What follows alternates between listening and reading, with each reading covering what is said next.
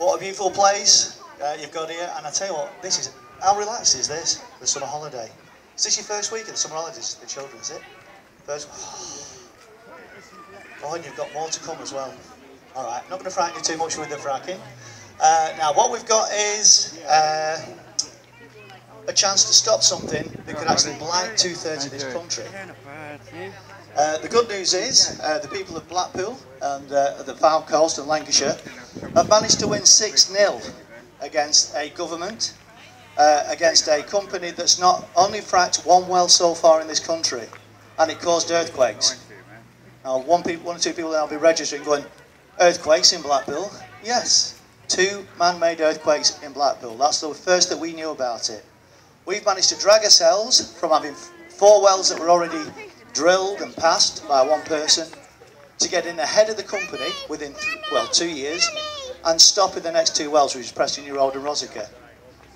Now, we won in Lancashire in June last year with all the evidence, all the science, and you may hear that we are scaremongers. Well, we use the science, we use the evidence, we put that in front of Lancashire County Council.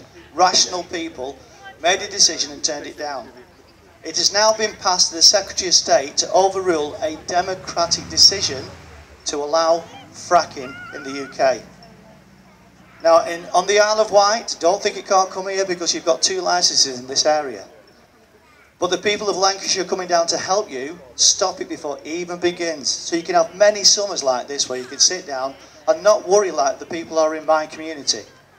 Living in fear, living in pain, going to bed, waking up in the morning, worrying about fracking. We're here and we've got a group of people down here that are working doggedly. We need more people on the ground. A lot of people that are moving to this beautiful place, you go around this, every turn the corner, every road you go down, there's a beautiful place you're seeing. Beaches, cliffs, something to fight for. You are like Little England. If you stop it here, we will be passing it to every single community around the country. But we've got people where we are that are in retirement. They've worked hard all their lives. They've paid into the system. And what they want to do now is just ease up, take it easy.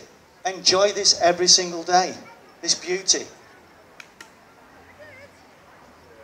But if fracking comes to your community, all these roads, you'll have thousands and thousands of trucks. 1 truck per every 10 minutes. That came from the Blackpool Inquiry.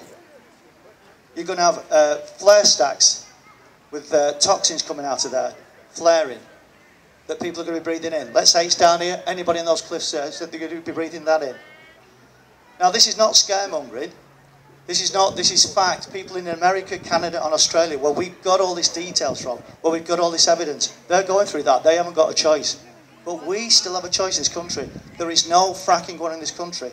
There's only 1 well been passed in over 5 years. That's down to communities like yourself saying, no, it's not going to happen.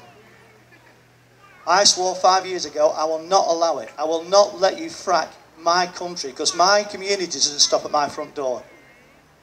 Great Britain's my community. The world is my community. I am not an environmentalist. I'm a DJ kid entertainer who's put his life on hold.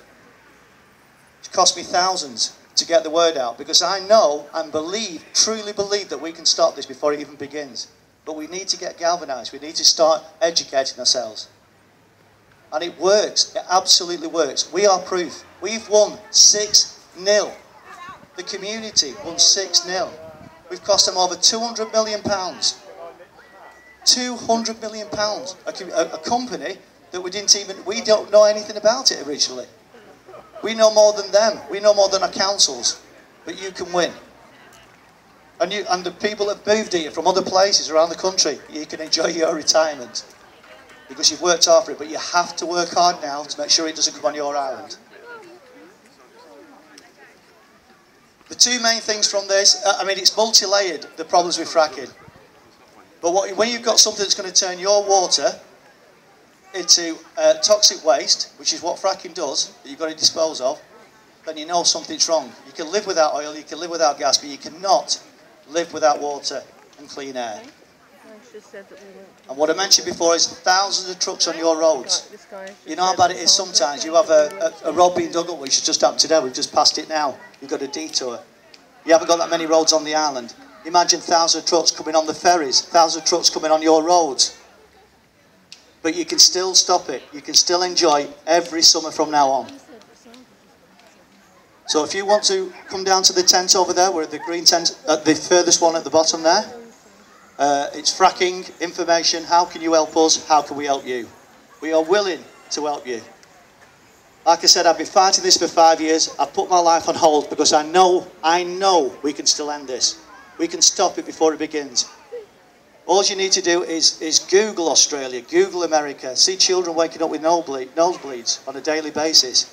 A guy called Brian Monk in Australia, where his land, he's a farmer, he's a landowner. It's now worthless. He can't even sell up to move on. His grandchildren waking up in tears.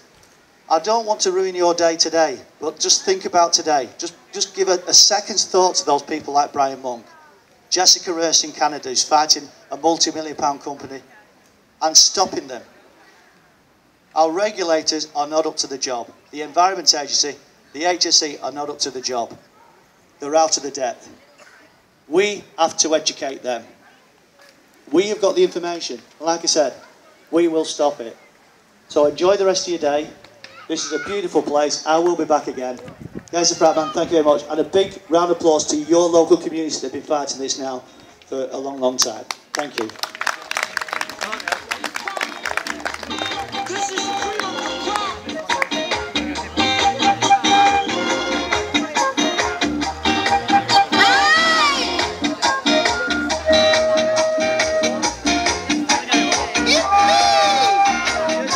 Nice to see you again. All right, we'll be back.